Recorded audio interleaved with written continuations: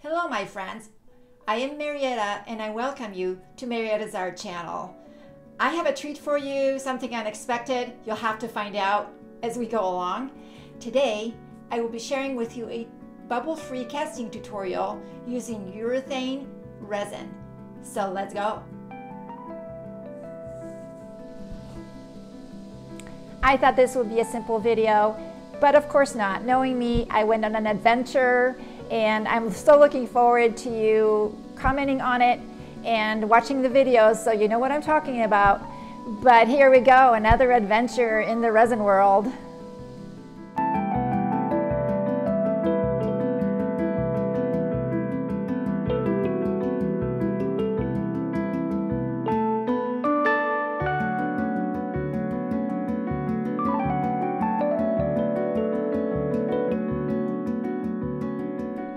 Before we venture into my casting room, which is my vacuum pressure pot room, I'd like to share with you a few mistakes that I made so this doesn't happen to you. That's why I want to share with you some of those steps to ensure you don't do what I did, because I didn't follow all the rules and I'm kind of that way. I don't follow rules. So if there's grass and it says do not step on the grass, I'll step on the grass to see what happens. So probably you don't want to do that with casting because it's expensive and takes time and a lot of equipment, so don't be like me with that.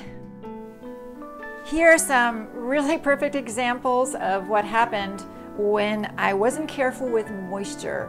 Moisture is probably one of the most important things to keep in mind. That's moisture in the air, moisture in the lines, moisture in any of the materials we're placing inside. So here's what happens when moistures get into your pressure pot or your material.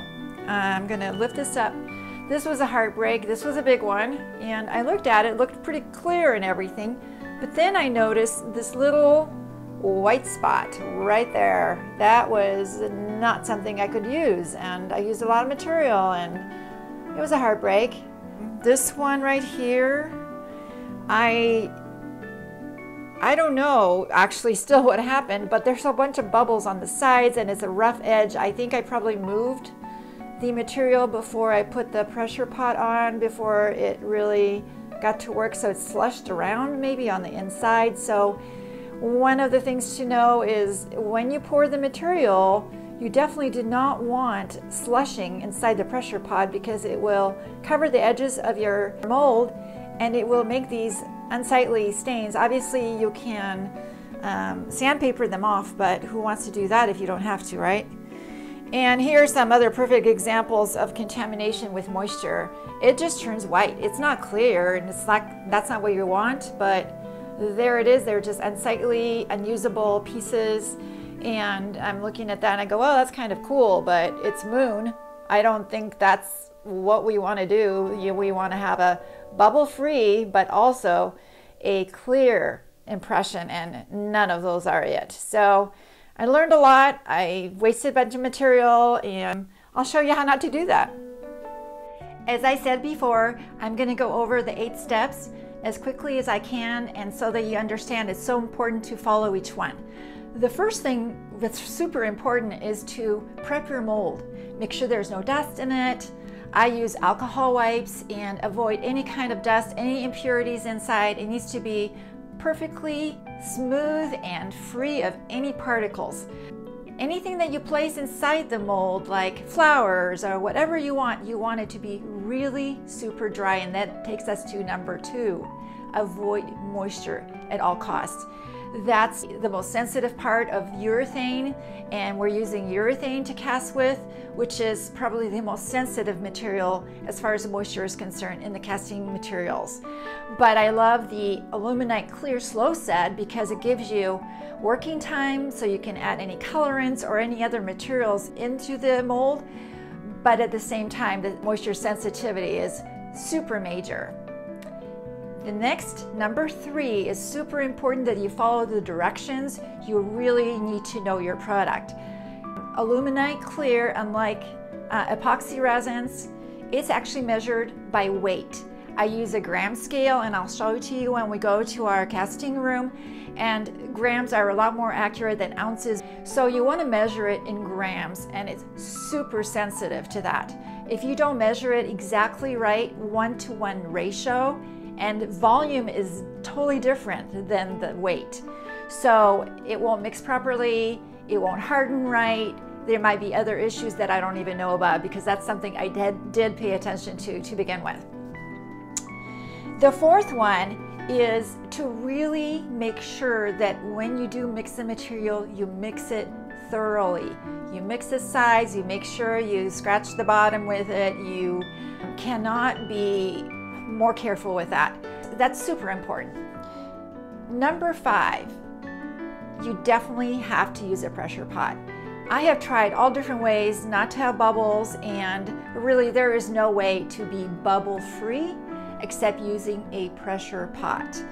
Now what a pressure pot does, it removes the bubbles in a way that's not removing them from the actual resin. What it does, it makes them tiny, tiny, so you cannot see them. It basically compresses the bubbles to the place where they're not visible by the naked eye. So they're still in there. You have to understand that the pressure has to be on the entire time that the material is hardening, because if you take the pressure off the material, the bubbles will start getting bigger again, and you won't end up with a bubble-free solution. So you definitely have to keep that on there as long as your urethane is hardening the entire time. So you have to know your product. I use 40 to 60 psi as far as the pressure inside the pressure pot for small castings. Larger one needs about 80. So my pressure pot goes up to 90, and I go less than that, I go 80. And that's safe, and I don't want to exceed the maximum safety arrangement with my pressure pot, but it's really important to keep the pressure up. So I just go a little higher. It doesn't hurt anything, and it maintains the pressure the whole time. Number 6 is super important that you know that as the material hardens, it's an exothermic reaction. So what that means is that the material gets super hot. So when you pour it in, pour it really slowly, understand your material. Don't put anything that will melt inside, because you'll be really disappointed. Number 7, it's important to keep the whole item under pressure until it's ready to demold. That is my thing that I do. I don't think it's necessary, but it ensures bubble-free castings. I don't know when, after the setting is done and the initial set, whether the bubbles will get bigger again if you took the pressure off. So I just leave it for 4 hours. That's the demolding time, and I feel really safe with that, and I don't want to play around with ruining my material, because I've done that before. And then the last thing, which is number 8, start small, experiment, make sure everything is set to the standards I just mentioned. You don't want to use a bunch of material and then have it go white on you, or have bubbles or some imperfections in there. So just learn how to do it first before you start with a huge globe or a huge paperweight or whatever it is. So let's venture into my pressure pot room and casting room, and I'll go over some of these things and show you how to do it. Now we're in my casting room, and I know there's a little echo in here because it's really a laundry room and it's all hard material, but here's a scale that I'm going to be using. There's a link below to that scale. It's a really great scale. It's not in ounces. I put it into grams. And here's the slow set aluminite, A and B, and I will be measuring it by weight. So that's the next step.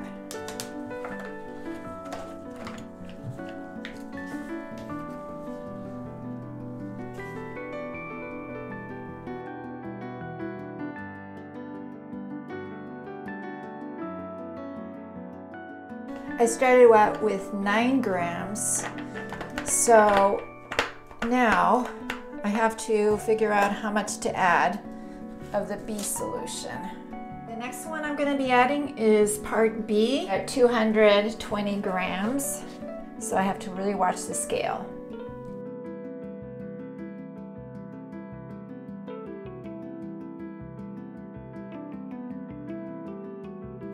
We have 15 minutes. I'm going to move this over. All right. Because we have very little limited time and I don't want to be mucking up the mold, I'm going to place this in there so we can take it out easily.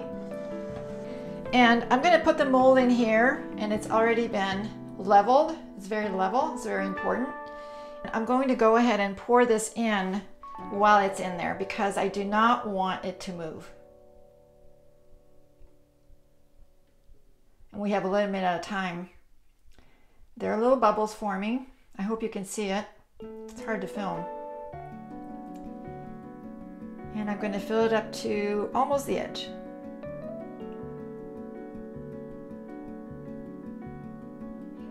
What I like to do is remove some of these bubbles from the very surface. I find if I don't do that, a lot of those for some reason stick around.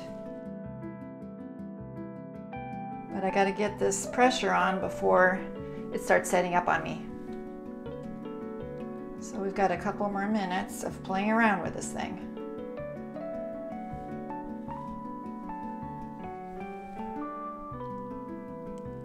All right, looks pretty good. No huge bubbles left. I already have the pressure pot ready to go and my compressor is pressurized. All right, so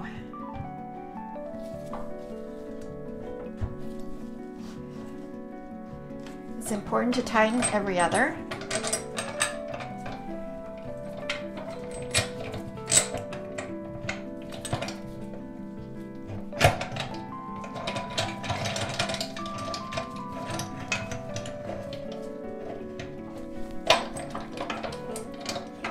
This always makes me nervous.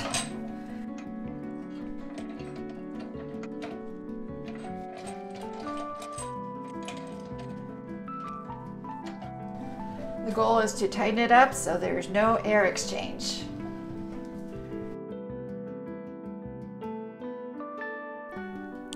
I have to tell you that I have never encountered such difficulty with this pressure pot.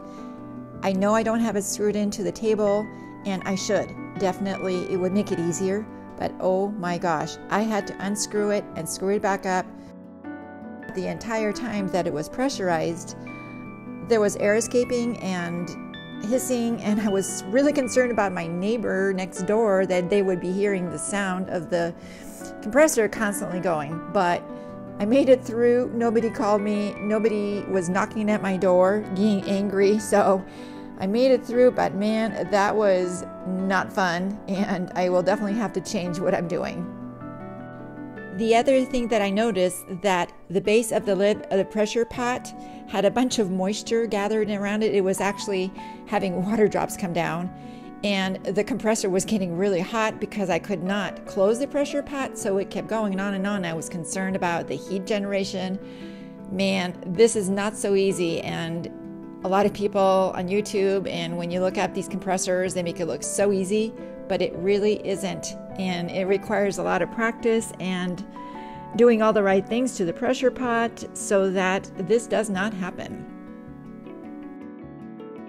Because there was so much condensation of water around the lid of the pressure pot, I was very concerned about the moisture getting inside the pressure pot and ruining my mold that I worked so hard to make it right and show you how to do it right. It's kind of embarrassing. After 20 minutes of struggle, the resin still looks runny, so I'm hopeful that this is not a total waste. We'll see. Wow, I have to say that was totally exhausting. Being a small person and having a strength issue, plus my pressure pot not being bound to the table makes it really difficult for me to pressurize.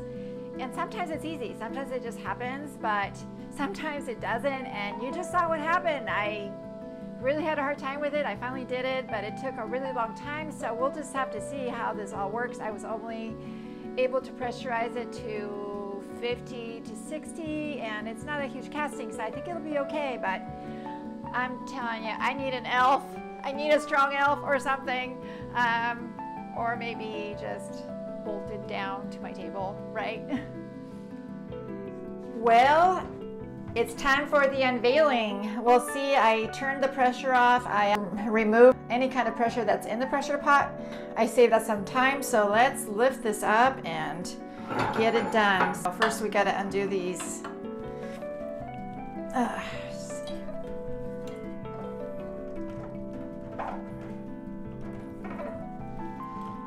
I gotta lift some weights. That's it, for sure.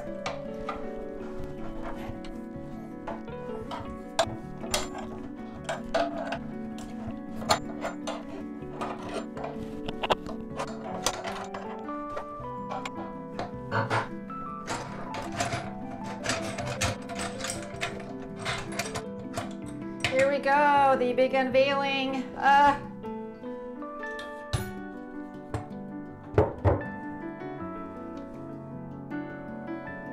Wow, it looks pretty darn good. Shocking. Let's see if I can get it up there. It looks pretty clear. I cannot believe it. I'm not gonna separate it for another couple hours. It's been only a couple hours right now. I'd like to wait for our wait before I can take it out of the mold. So the demolding time is 4 hours, and that's when I'm gonna wait, or maybe even longer, so we'll see then. Well, I promised you an adventure, and I delivered one. Maybe it's not the one you expected, but it was kind of funny and embarrassing at the same time, but I wanted to share it with you just because art isn't always easy, and it's not what you expect sometimes. So now we're gonna go to my studio and unveil the product. I'm hoping the paperweight will be clear and the casting is really perfect without bubbles. I'm down in my studio and we're ready for the unveiling, so let's take a look.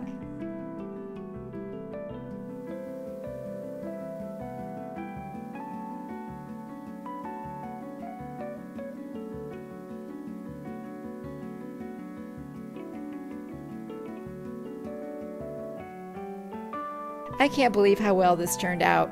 It's totally bubble free, it's beautiful. I don't deserve it because of what I did and struggled with the pressure pot, but I guess I'm a lucky girl, right?